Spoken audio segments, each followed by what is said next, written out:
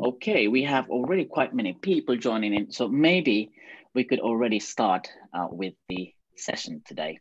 But yeah, once again, thanks so much all for joining. My name is Bikash Gurung. Currently, I'm heading events and people operation here at Inklusiiv, and I will be the host and also the moderator for the event today. First of all, of course, it's really amazing. Like I said again, really amazing to see so many of you already this Thursday morning. This is the first Inklusiiv talks of this year, and the topic for today is driving DEI changes in organizations. So among us, we have an amazing list of speakers, starting with Sumeet Singh Patpatia, Head of Diversity, Inclusion and Belonging at Schibsted. And we also have Minna, Ääri, Global Talent Manager at KONE. And we also have Yesmith, Sánchez, DEI Consultant here at Inklusiiv. So absolutely excited to have you all here, and also really, really looking forward to the discussions that we're going to have for the next 1 hour.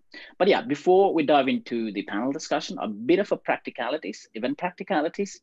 The duration of the event is 1 hour, where we'll spend the first 40 to 45 minutes on the panel discussion, and the remaining 15 to 20 minutes will be left for audience questions. So during the event, the chat function on the right-hand side of the platform will be up and running, and we encourage everyone to share their thoughts and opinions, about today's topic.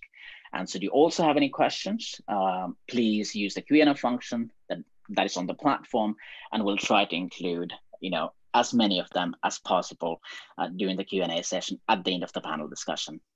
But yeah, and this event will be recorded, and like I said, the recordings will be shared with all the registered participants once the event is over. But yeah.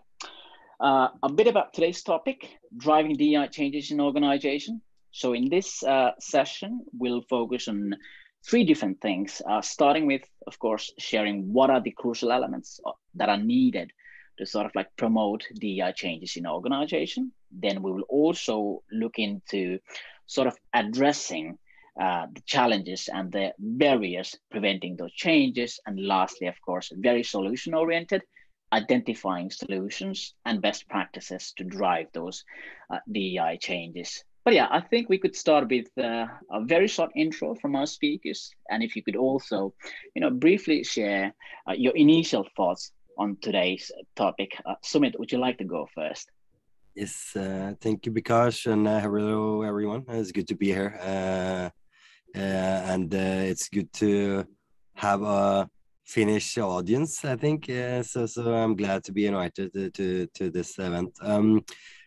So I'm responsible, as Bikash mentioned, for diversity, inclusion, and belonging in Schibsted. Schibsted is a global company, mainly now with a foothold in the Nordics and Poland. We have over 55 different brands, mainly then focusing on news media. We have online or digital marketplaces and financial services and ventures. So our portfolio is quite wide and diverse in that sense. So the agenda, I would say, also for diversity, inclusion, and belonging is quite different for the different verticals. My background is I came from Ramble Group, working with digital and innovation, also a global company. And prior to that, I worked in Telenor with transformation and working on the transformation journey for Telenor. So my background is quite maybe different and traditional with regards to diversity, inclusion, and belonging, because my passion is diversity, inclusion, and belonging. So that's been my biggest hobbies. So a lot of initiatives, a lot of things I do outside work has been around this topic. So suddenly I saw kind of these things intersecting. So that led me to Schibsted. Which is a brilliant company to work with this agenda, because I think it's we are ambitious with regards to this agenda, and we really see this as an important key factor for our further success. So yeah, and the topic today, of course, that's close to my heart. It's I think working with this, it's you could say something fulfills us with external factors, something fulfills us with kind of internal factors, and this is kind of my internal passion, so it comes from within, and that makes me more passionate in the positive and negative sense. Yeah, so thank you for being here. Thanks, Sumeet, and great to have you here. How about Minna? So good morning, everybody, and thanks for the invite to this panel. I'm really excited to be here. So my name is Minna Ääri, and I'm from the KONE. I'm sure that for the many Finnish audience, this is a familiar company. So we are a leading company in the elevator and escalator industry, and we have I think we have over 60,000 employees working for us in 60 countries. And I'm working as a global talent manager, meaning that I'm looking after the internal global talent management processes and practices, developing and implementing those globally. And a big part of my work is then around DEI. So I'm also looking after or leading the diversity and inclusion equity initiatives that we have globally. And I've been working with KONE now for 3.5 years. Before that, I have a background in psychology. I've been working as a consultant and also in a retail company in Finland. And this is an important topic for me as well, of course. And all that time that I've been with KONE, DEI has been a part of my role. But especially now that we launched our new strategy last year, this has been even more kind of in the focus of our strategy. So this is really embedded into our strategy. And that is of course, a huge thing. And it's getting a lot of attention and there's a lot of interest around the topic. So it's been really exciting years now. And I think big part of working with DEI is to also connect to other people working with the topic and learning from each other. So that's why I'm also really interested to be here today, sharing kind of thoughts and practices. So thank you for being invited. Thanks, Minna, for that info, and also really looking forward to hear more about KONE's initiatives and also your perspective on DEI in general later during the discussion. What about Yesmith? How is Yesmith doing this morning? Good morning, all, and thank you for the invitation to the panel. This is an honor for me to be sharing the stage with Sumeet and Minna. So thank you for that. My name is Yesmith Sánchez, and I work as a diversity, equity, and inclusion consultant at Inklusiiv. For those of you who don't know Inklusiiv, we are an organization which actually helps other organizations to create work environments that are more inclusive and that are creating practices that promote diversity. My background is in business strategy, and that is what I have been formally educated in, and that is also what I have been working with. And now it is my very own privilege to also combine my passion and knowledge with diversity, equity, and inclusion and take it to organizations. So quite an impactful job and something I very much enjoy. Thank you.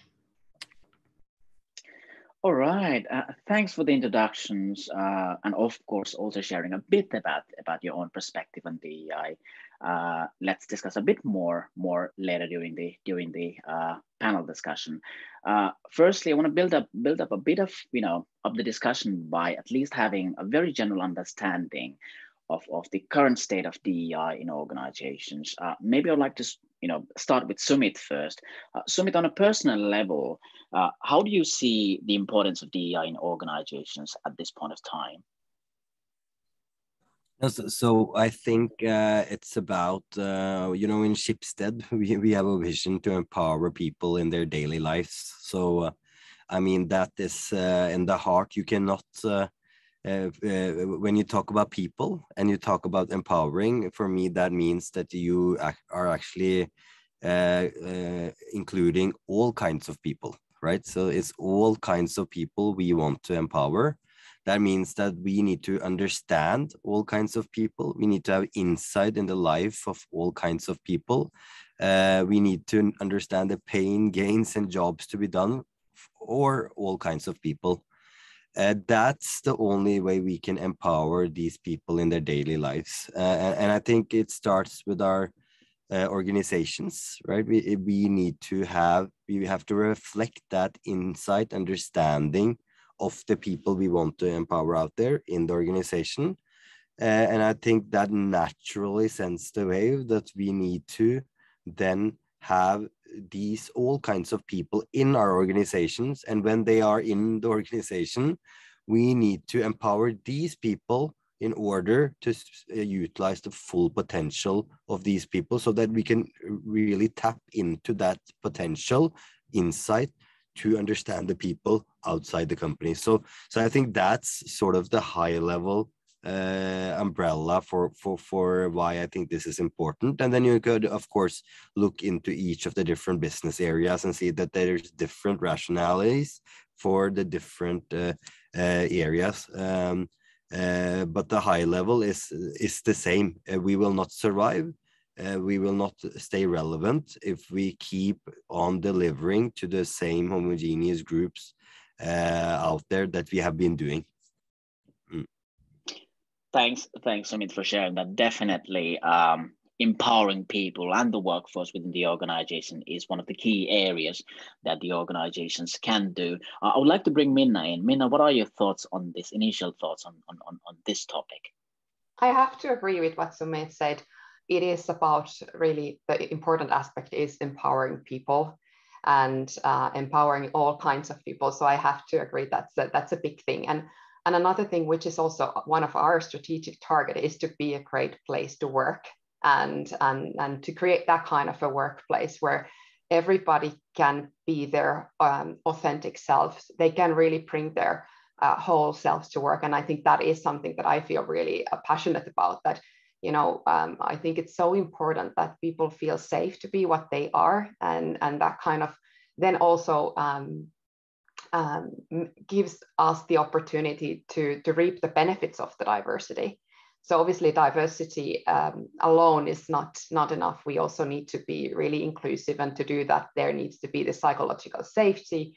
We need to be able to be our authentic selves. And I think this then really, when we get all those perspectives in, when we get all that diverse capabilities and competencies into use, that then drives the innovation, and that, you know, that has a positive impact on the engagement and also well-being. People are generally more happy. So I think those are really important aspects that then also really impact even the profitability. So there is this clear link to the productivity and profitability. And maybe also one thing that I personally feel that is really important when it comes to DEI is that the kind of equal opportunities for growth and development. I think for us to be able to attract different kind of talents, we need to be able to also then offer the equal opportunities for development and growth. I think that's a very well put, Minna. Thanks for sharing that. And definitely, you know, creating this sort of like the workplace where everyone can be their own self, and also you discussed a bit about psychological safety, and also having the feeling of belonging within the organization is some of those key things that the employees want from the organization. I want to bring Yesmith on this one. Yesmith, what are your initial thoughts on this topic? Yeah, I think I'm going to echo what both Sumeet and Minna were saying, and I think that perhaps something that is important to bear in mind is that organizations at this time and they what we are competing the most is for the talent, and then it is a matter of fact that it's talent who are driving organizations. So if we do have the technology, but we do not have the right team, it's not going to prosper. So I think we can think about it from the organizational perspective, and just very pragmatically speaking, how that is going to translate into, for example, financial targets. But then we're going to be also thinking about the individuals and how attracted they are going to be to our organizations. And we have to be thinking about what we are offering, and we are ultimately competing for their attention. And also it's a generational thing. This is not something that people think like, oh, if there is a strategy, that is a nice thing to have. Actually, talent are demanding organizations to have these things in place. So if you want to thrive as an organization, you want to have this on point. And I think that it also, because we spend so much time at work, and because a lot of what of who we are is also heavily influenced by what we do. We also want to have meaningful jobs, and we also want to belong to meaningful organizations. And that ultimately also has an impact on the meso level. So if we think about societies, how we are going to be behaving in and out of work, it actually has a lot of impact. So of course, I'm very passionate about it. So you may think I'm biased, but I do think that when you are happy at work, then you have more meaningful relationships also when you are outside, because you do not have to be dragging your job after that. And then ultimately you have more energy for everything else. So it sounds romantic, but it actually really, it does matter. Thanks, Yesmith, for sharing that. You discussed a bit about, of course, about the employees, about organizations, their own kind of like values, what they need to do as a business, strategy professional, and also as a DEI consultant, helping and supporting organizations to sort of like make DEI their strategic priority. My question, at least, Yesmith, following up on that one is what do you think are the key elements, or let's say the components, in implementing DEI strategies in organizations overall? Yeah, I love this question, because I think that is a question that I get a lot actually from the people with whom I work with. And I think that there are several elements that are important, but I think one of them that you can't miss is to have the leadership commitment. So for example, if you have a lot of the organization or the people in the team demanding for these changes to happen, but then this is not coming from all levels, it's not going to happen. So I would say that leadership commitment is one of them. Then I do think that for that, you also have to have a team that is aware of actually what are the importance of things, how to drive the change, and what are the elements to go through. I think it's also important to remember that if you want to make an impact, you actually need to know where you are standing at and where you want to go. So you will need data, and then after that, you will need to be setting goals, and then a timeline, accountability on people. So this is actually, of course, that speaks itself for a strategy. But what is also important is to think about this actually needs resource allocation. And I don't only mean, of course, you may need to make some monetary investments, but I'm talking about time, I'm talking about a team, and just in general to have the elements, the access to the knowledge, the goals, the roadmap, and these kinds of things that will actually ultimately guide you. I believe that I haven't met yet an organization which is saying like, I will not be doing this, it's not something that is important. But then the resource allocation is something that we are lagging behind, because this is rather new in the organizations, for example, here in Finland. So to summarize, we need leadership commitment, resource allocation, data, clear goals, and a timeline.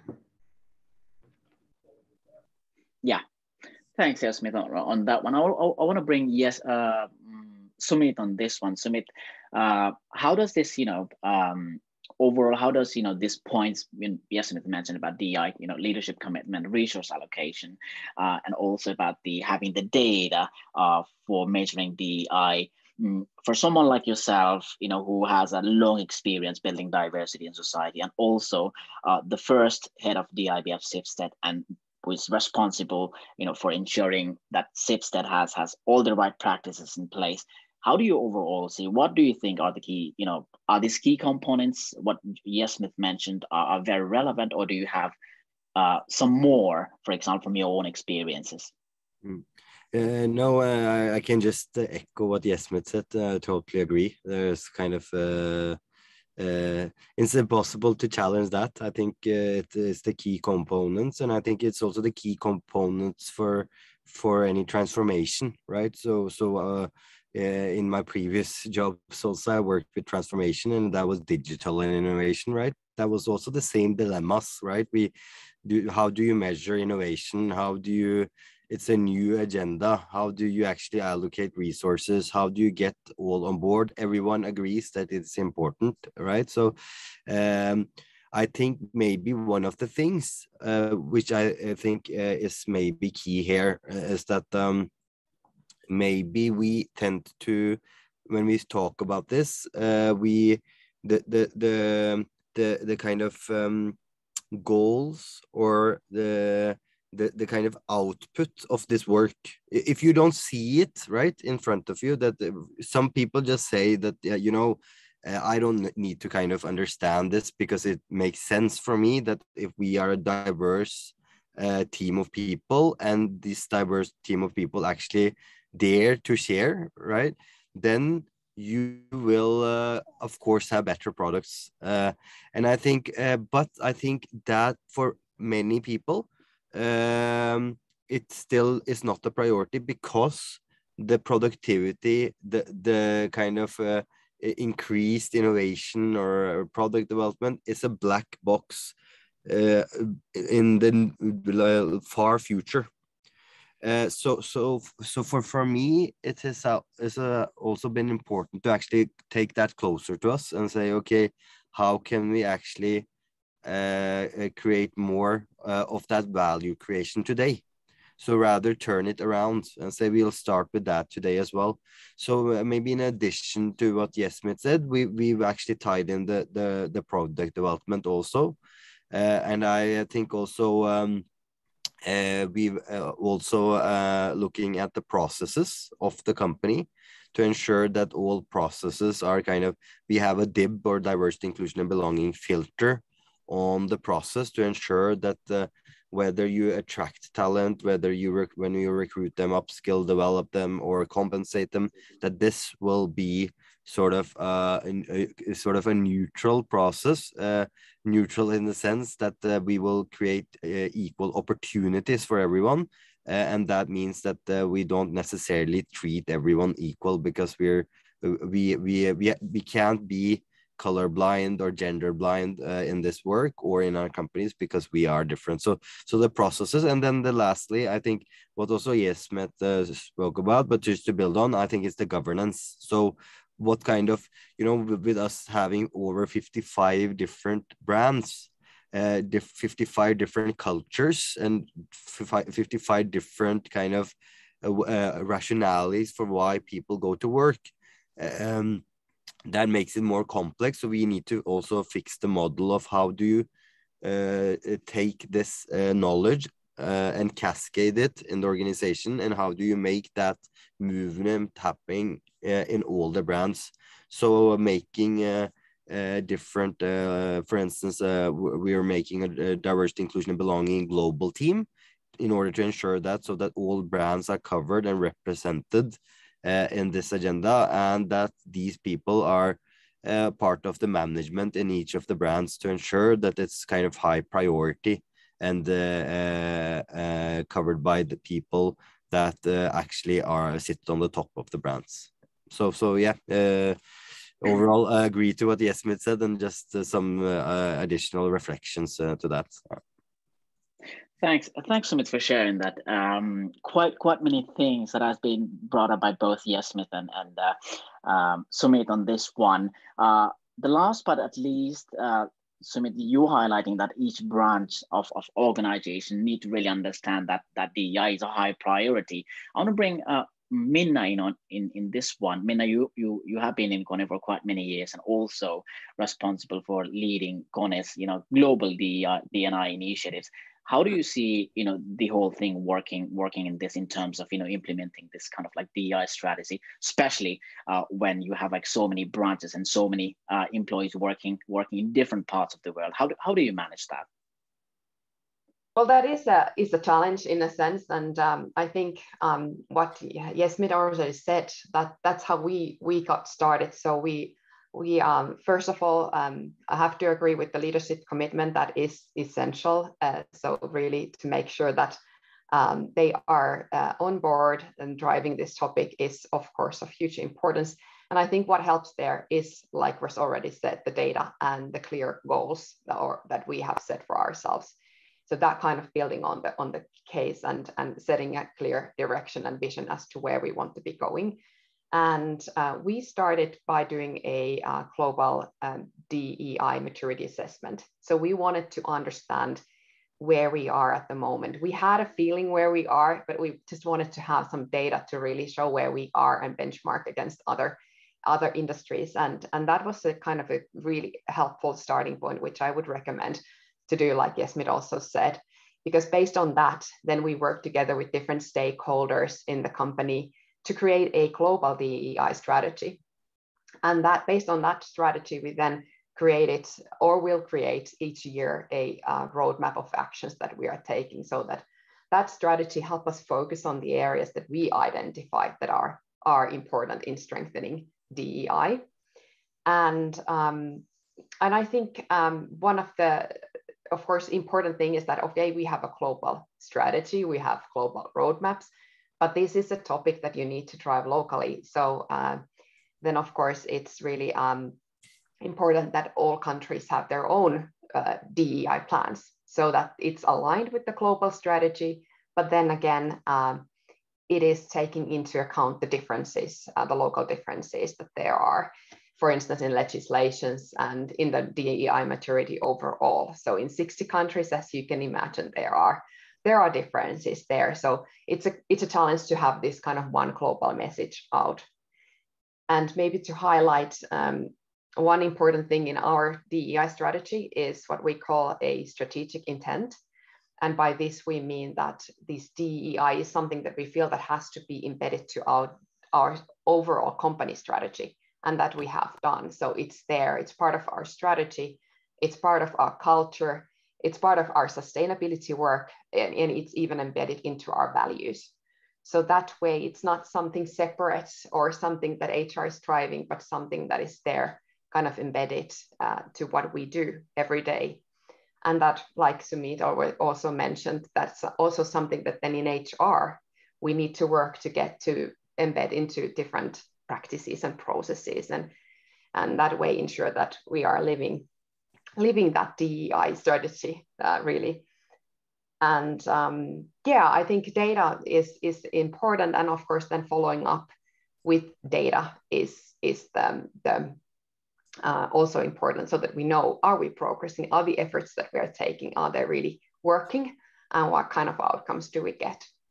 So I think at least those are the things that we've been kind of focusing on, the implementation, and of course then communications and training. I think that goes without saying that we started with the top leadership to make sure that they have the capability and the commitment there to then drive this in their own organizations.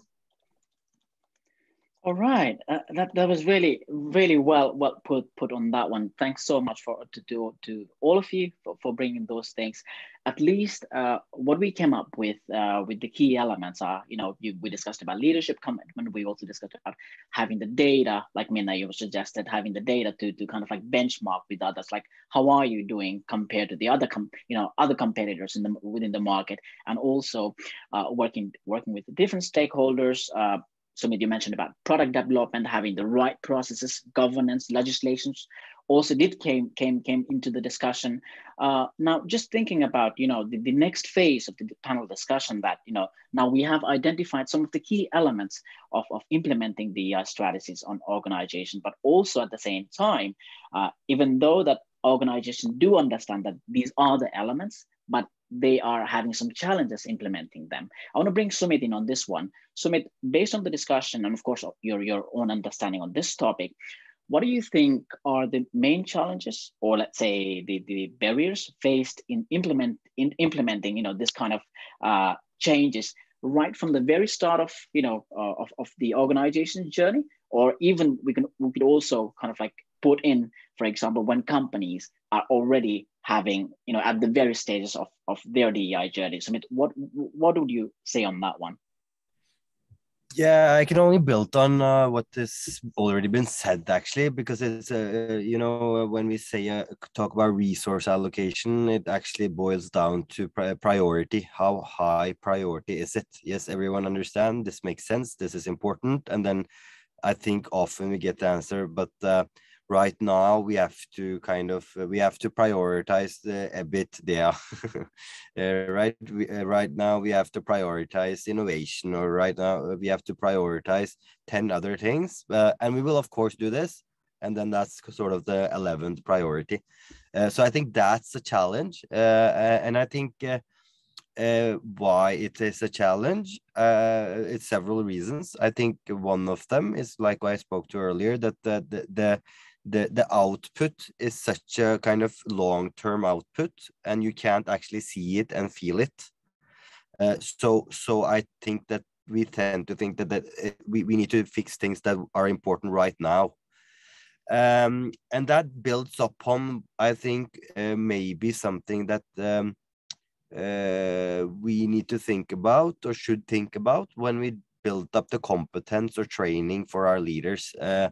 Because I think there's different kind of understanding for this, right? Something is if you have felt exclusion, you might be more passionate about inclusion, right? Because you felt it on your body, you've seen how painful it is, you've seen that it's not right, and you see how it takes down the potential of you as a person. But what do you do if you haven't felt that? If you have had power and privileges and you kind of don't see that happening, or that see that that is the case, right? What happens if you are colorblind or gender blind and try to say, yeah, but everyone are equal? I think that's the difficult part to take, and I think that's the difficult part in a lot of leadership, in a lot of organizations, that the leadership have not actually felt exclusion themselves. So they hear and they listen and they support it, but they've not felt it. So it's more external factor pressure. We do it because what will the brand be if we don't say that we focus on it? Or what will the brand be if we don't do something about it? How will we know the talents look for this today? So we need to do it. We know that the governments are looking at this. So the pressure is more external rather than internal. And that's, I think, the main challenge. And I think that needs to be incorporated, a part of the competence lift. If you haven't felt it, you have to feel it through the training. And feel it through the training doesn't necessarily mean that all the training should be inspiring and emotional, because we have to have the rational part as well. It has to have substance, but it's about balancing those things and make sure that they go hand in hand. Yeah, at least some of my initial reflections. Thanks, Sumeet, on that one. Sumeet, you kind of like brought quite important points on this one: prioritizing, having long-term output, and also understanding the privileges, and also probably that also comes the thing that we discussed before, the leadership commitment, and then those kind of things. I want to bring Minna in on this one. Minna, is this something? Do you have the similar kind of like a thoughts on this one, or do you want to add up anything on this? Yeah, I have to say that well said, Sumeet. I think that is the case, especially when there are some concepts or terms that people are not even familiar with when it comes to DEI. So it is maybe difficult for some leaders to start driving something that they don't fully understand. So that's why, of course, creating that awareness and making sure that people understand, for instance, privileges or different gender identities or whatever. So that, I think that's why the whole awareness part is such an important thing. So I have to agree. But maybe from my perspective, the challenges that I wanted to raise is what I already mentioned, the multicultural environment. That is a challenge when you start globally implementing something, when there are so many different cultures and different maturities when it comes to DEI. So kind of getting that unified message globally out there is sometimes a challenge that we have to work on. And also the different legislations. So what is required from the companies from the legal point of view, and then what is even considered illegal is different from country to another. So that's really kind of balancing what we are then doing globally. And another point from maybe from more the data perspective is that, again, there are different legislations. So due to the fact that in some countries, such as in Europe, the GDPR, this applies to Finland, we're not allowed to collect certain type of DEI data, which would be, of course, helpful for us to understand how diverse we are. But for example, when it comes to ethnicities, we can't collect that data, and we then therefore can't really know for sure how diverse we are in terms of that diversity aspect. And that, of course, then makes it difficult for us to, like I said, understand the current situation. And then, of course, there are sometimes these anonymous surveys that we can do to collect that type of data. But then we also see that sometimes people are not willing to disclose this kind of data. And again, we don't have enough data to draw conclusions. And that's a one challenge that we have recognized and have to tackle somehow. Yeah, thanks, Minna. Quite many things to be done in that sense. I want to bring Yesmith in on this one. Yesmith, you have been, of course, helping and supporting organizations to really understand what are the key priorities. What are the challenges? Is this something, we kind of like both Sumeet and Minna listed quite many different things in terms of, leadership commitment, in terms of having the data, in terms of, having like what is right for the company. What are your experiences on, and what are your thoughts, for example, what kind of like things that come up on those discussions when you're having with those companies? Yes, thank you. Well, I think there are several that I have observed, but for example, one of them that is quite common is that organizations don't exactly know where to get started. And it happens when sometimes, for example, you have a lot of motivation, and then you may even have an employee resource group where they are pushing for it, and then everyone is like, yeah, let's go for it. But then they don't exactly know where to get started. And then it can be actually going from a very high motivation to actually being like, well, actually, we may not be able to do anything about it. But I will go back to that one, because I think that what happens oftentimes is also that when we are highly motivated, we want to sort of jump into the planning stage and then to jump into the let's set goals.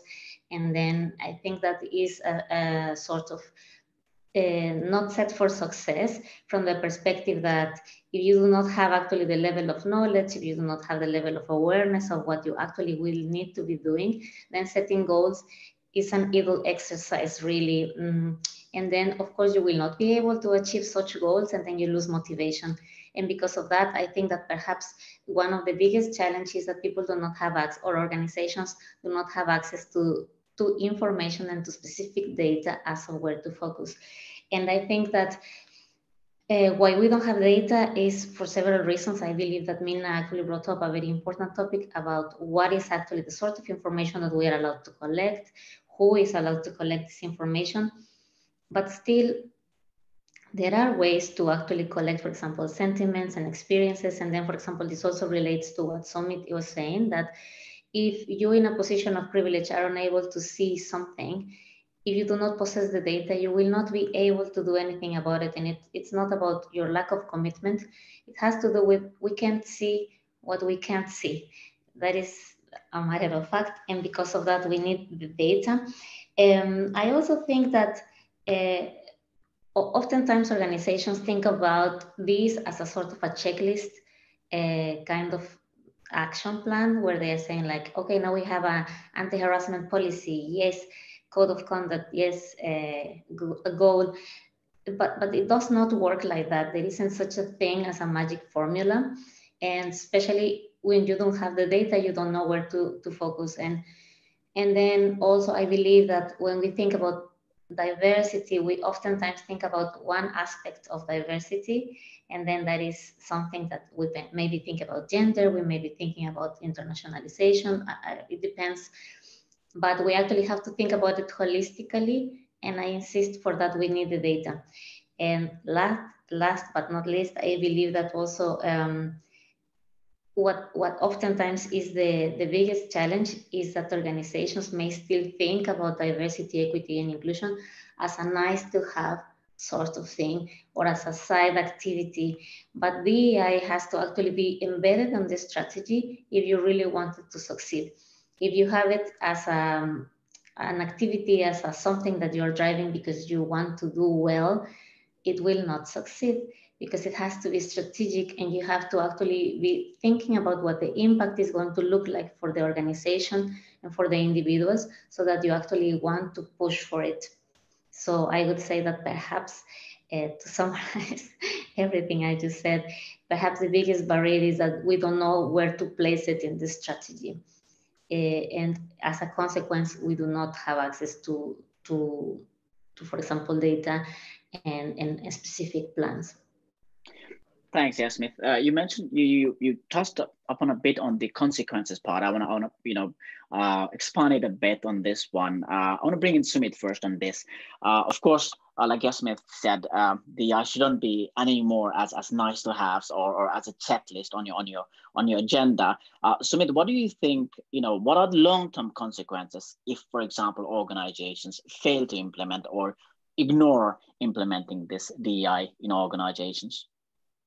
I think it's also something we've been touching upon today, and also shared in the initial or in the intro. I think it's about staying relevant, right? It's about having the best talent, attracting the best talents, and utilizing or optimizing the best talents, right? It's about having the best products. The best products are not made by homogeneous teams.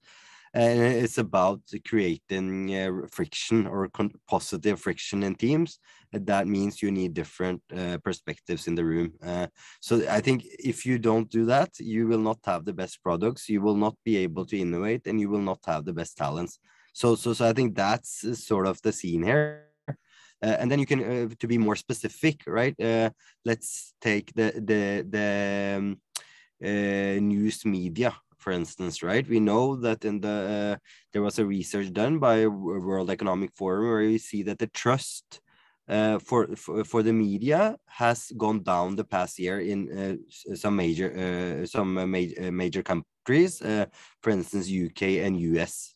So we trust the news less. What we see amongst the multicultural or population is that what they state, there is no trust. The relationship have to be built. So what does that mean? That means that we are not actually, the news is not read by this population. So we are not relevant for them.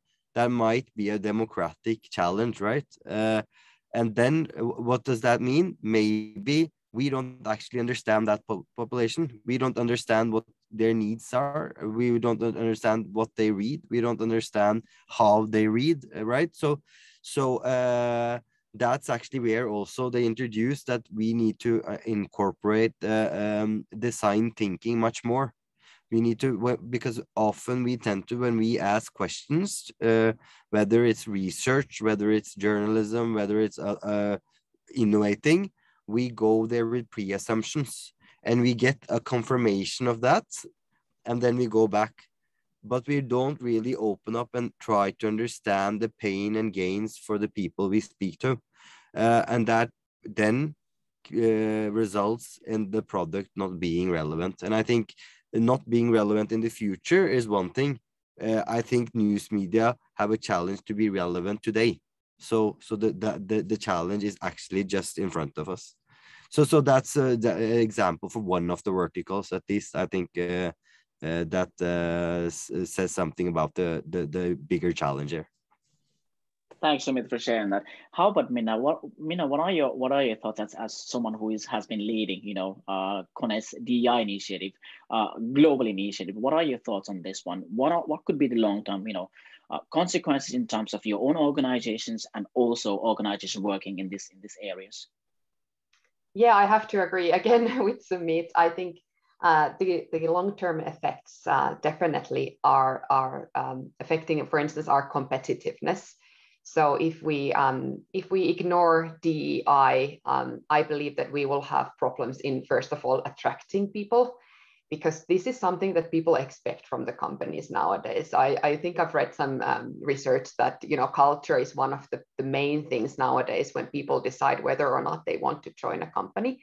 So that is a huge thing, of course, and then considering the people that we have already, retaining that talent is really important. So we know we are currently talking about this great resignation globally. So to be really able to retain the talent, we need to be more inclusive. We need to be able to have different kind of talents within. And of course,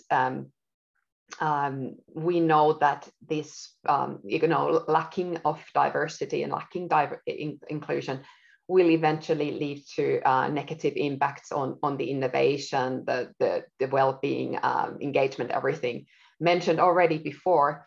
And kind of have to echo with what Sumeet said about the product and the development. We also see that one of the biggest things that, or one of the ambitions that we have when it comes to DEI is to be as diverse as our customers are. So to really understand our customers and end users, so the people using our equipment, we need to be diverse ourselves so that we can offer that type of solutions to our customers, and we can offer the best, what we call people flow experience to our then end users. So yeah, I think that then, you know, eventually all that, if we ignore that, then that will have an effect on our profitability also. So not just the engagement and the innovation and performance. Yeah.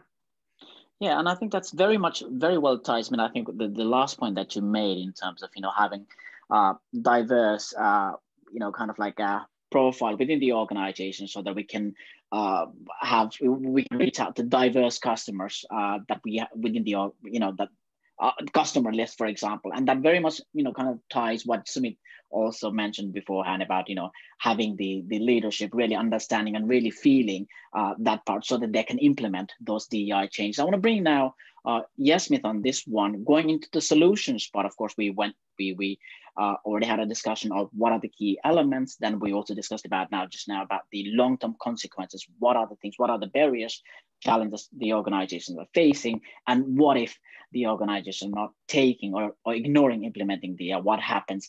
But maybe a bit more solution oriented on this one.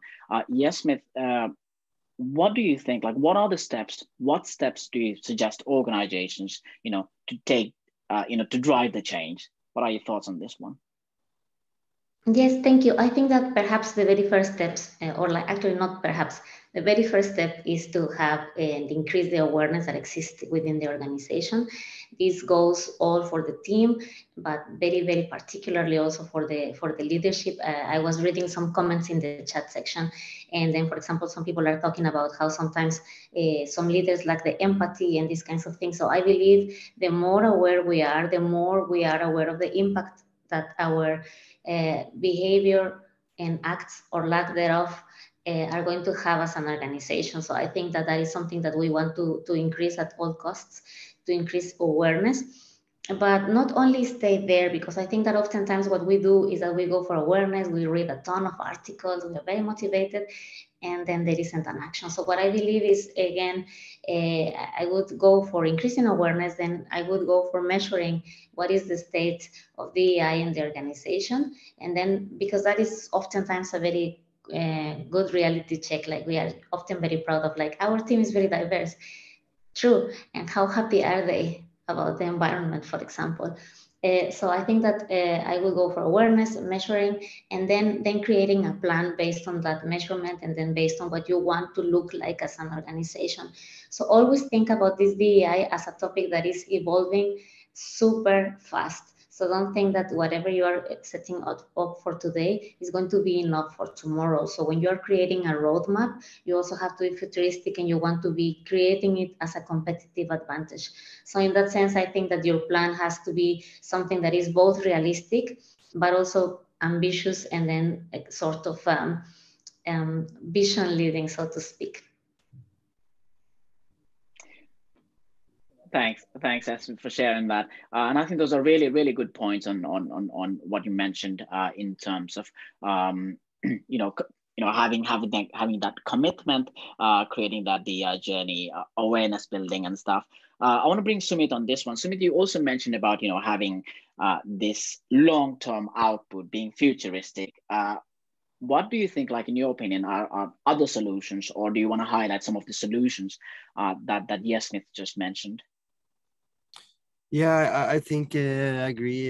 You need to have a roadmap. You need to be committed for a longer term. Of course, that's I think the foundation. And I also think you you need to start, you have to prioritize, right? You have to do something on the longer term, some bigger commitments that takes more, and then you have to do some smaller steps as well to get started. So doing both, I think, is important, and I think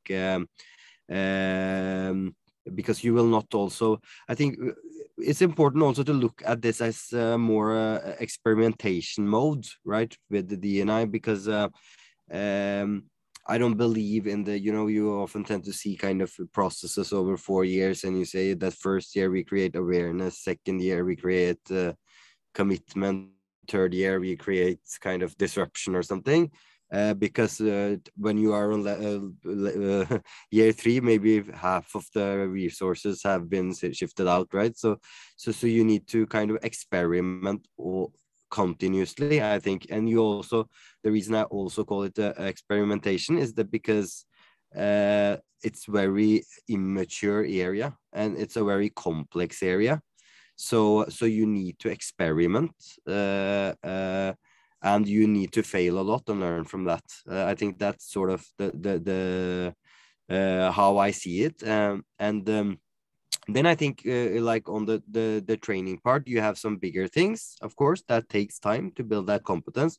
But what you can do easily and quickly is to set up some platform, some safe rooms for people with different perspectives, where you can have listening groups, you can get in the management there, the management can own it, you can have this space where you can share the challenges or being different, and it also makes other people learn from it. And I think a lot of the competence, a lot of perspectives around this is in the organization. I think the organization itself are much more mature and experts on this than me, but we need to pick it up. And I think also additionally, I think the nature of D&I, what is so beautiful about it, it's that you have, of course, you need to have the top-down focus. That's what we're talking about now when we talk about priority, resources, training. That's a top priority.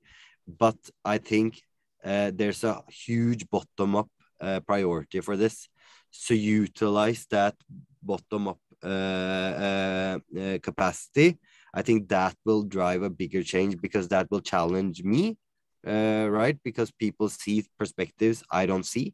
And that makes us pick it up, prioritize it, and leaves us no way to not prioritize it, because it comes from the organization. So balancing those two things, I think is key.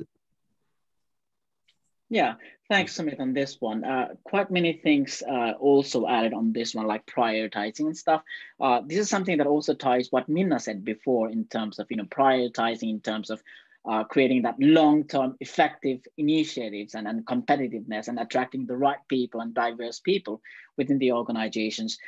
Minna, is there something that you would like to add up on this one, on what other steps can be taken, or highlight some of the few things that for example, you have been doing? Yeah, I think maybe building on what Sumeet was talking about bottom up, I think we've talked a lot about the leadership commitment here, but one important aspect to get everybody on board and get those kind of diverse voices amplified is employee resource groups. And that's something that we've started to work on more systematically now. So that's maybe an aspect that we could bring here. So if there are some people on the line that are not familiar with the employee resource groups, so these are now employee-led groups that help us in the company to drive DEI together with our employees. And typically these groups are, the members of this group share a certain characteristic, such as gender or religion or sexual orientation or something like that.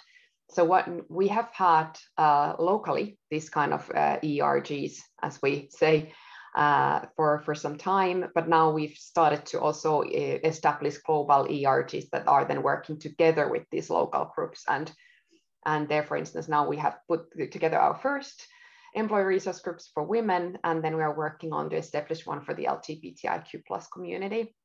So I think that is really important, because we want to involve our employees. That's how we see our culture also, that we want to make sure that everybody has a voice and we can work on this topic together. So that's maybe something that I would add on, and also maybe one more point is that I like what you, Sumeet, said about really working with the long term and the short term. So we need to have goals that are quite ambitious, but at the same time make sure that how do we make these small changes in the everyday working. And for that, for instance, we have created some practical tools. So for instance, we have a D&I toolkit that has some tips like what you can do in a meeting, or if you're a recruiting manager, what you can take into account when you are recruiting. So just really practical small tips that hopefully will help us be more inclusive. Absolutely. Thanks so much, Minna, for sharing those. We've got about now, 45 minutes. I still want to get back to Sumeet on this one. Of course, understanding what the other companies are doing, what are the other kind of initiatives the other companies are doing, is always something that companies can look up to, and also try to create their own processes for implementing this sort of like DEI initiatives. Sumeet, at Schibsted, what is your organization doing in terms of what are the different practices? What are the different initiatives that you are practicing at Schibsted in terms of implementing this kind of like a DEI in organization? No, so I think it's very fragmented actually right now, and that's what we're trying to gather, right? So in some organizations they put diversity competence as a priority, so they're building up that competence, building up that workforce, building up that into the product. So that's sort of, in some brands that's happening, and other brands we have a diversity, inclusion, belonging council actually driving the agenda, whereas some organizations are trying to lift and say we need to do something, and in some organizations there might not be that much, but it's very fragmented. It's a lot of things happening. But what I see is that before joining the company, I had requests from their brands and organization that we need your help. We need to know what to do, how to do it, right? So there's a huge pull here, and I think that's a privilege working with this right now. This is and that's how we will work, right? We will make global frameworks, global plans and roadmaps, but the ones that put their hands up first is the ones that will get the highest support. And I think it's actually a time and an era where that works, because it's actually a fight to get the help for those that are mature. And I think it's important to help those that really want to drive this, rather than trying to force companies now, because everyone will come there. So that's sort of yeah, maybe very general kind of answer, but that's what we're doing. But my job is to gather it into a global sort of a setup and global way of work, to really take Schibsted to the next stage, or the next stages with regards to this. Absolutely. I think, Sumeet, that is similar to what you mentioned before, like creating the right processes that has long-term effect. I want to bring Minna in on this one. Minna, you mentioned already a bit about the ER, creating the ER, setting up the ERCs, and also creating the DEI toolkits. Is there anything else, other initiatives, other kind of practices that KONE is practicing at this moment, or anything that's included on your overall DEI strategy? There are a lot of different projects that we have ongoing, but maybe now that we are at the moment planning the Pride Month, which is coming, so I can bring up the partnering. So I think that is a helpful way of getting more understanding on certain topics and getting support in increasing DEI around certain aspects of diversity. So for instance, we have partnered with Workplace Pride, which is an organization for international organization for companies to join. And we've also endorsed the UN standards for conduct. So these are the kind of ways, kind of partnerships that help us then also develop our, for instance, in this case, LGBTIQ plus inclusion. So that's something that I have felt that has been useful. All right. Thanks. It's 10 o'clock. We're right on time. But yeah, just want to thank again to all the speakers, Sumeet, Minna, and also Yesmith, for really bringing up those valuable discussions, and also or to all the audiences for being really engaging on the chat section. We've shared the feedback form on the chat box, so please feel free to fill it up, and also would love to know a bit more about your own feedback on how to improve our events in the future. But yeah, thank you all once again here from Inklusiiv, and also have a lovely rest of the day and also the weekend, and hope to see you all in our future events. But yeah, that's me and that's us. Thanks so much and have a wonderful day. Thank Bye-bye. you. Bye-bye.